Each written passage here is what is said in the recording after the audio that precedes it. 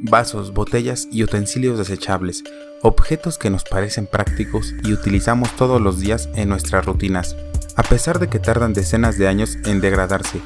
¿Has pensado dónde terminan gran parte de ellos? Bueno, muchos terminan contaminando hectáreas de tierra y también los mares de una manera que parece ser sacada de una película. Forman tremendas islas de desechos que abarcan extensas zonas contaminando y por supuesto dañando y eliminando la flora y fauna.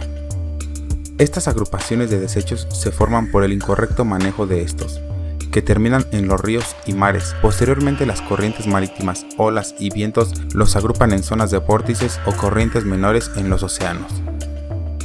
Recientemente se descubrió en el Océano Pacífico, muy cerca de Hawái, una isla de desechos más grande que muchos países, incluso tan grande como España.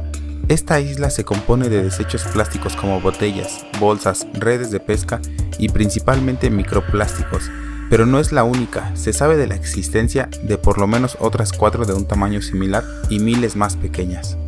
El gran peligro de estas aglomeraciones de desechos son los microplásticos ya nombrados, que yacen suspendidos en estas masas, dañando el ecosistema y terminan en la cadena alimenticia, afectando a todos los seres vivos que los consumen, incluidos los humanos.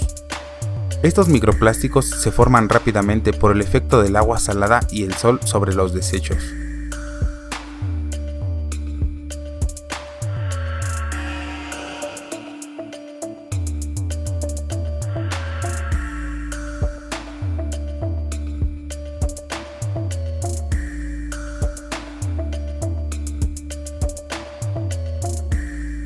Ya existen algunas iniciativas para acabar con este tipo de islas, pero no se ha creado una verdadera iniciativa por parte de los gobiernos y empresas que son las principales productoras de estos desechos y que parecen no tener tiempo ni recursos para limpiar los mares.